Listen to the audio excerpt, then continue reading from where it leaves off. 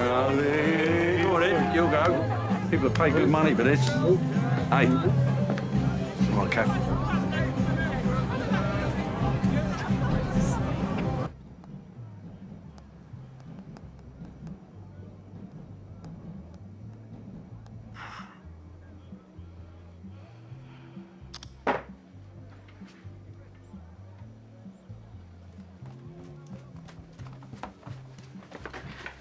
Still no sign of it.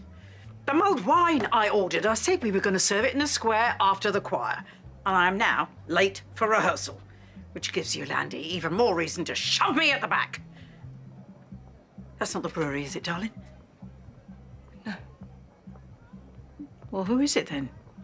You look like you've seen a ghost.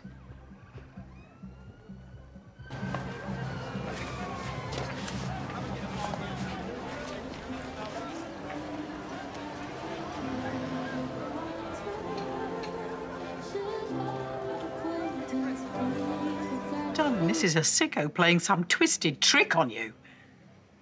You don't know that. You've called, have you? Tried the number? Yeah, I called last night and I've texted as well. And? No reply.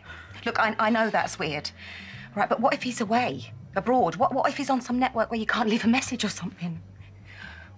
What if it really is Mick and he's out there? Darling, think about it. If this really was Mick, why didn't you just pick up the phone and call you or walk back in through the door?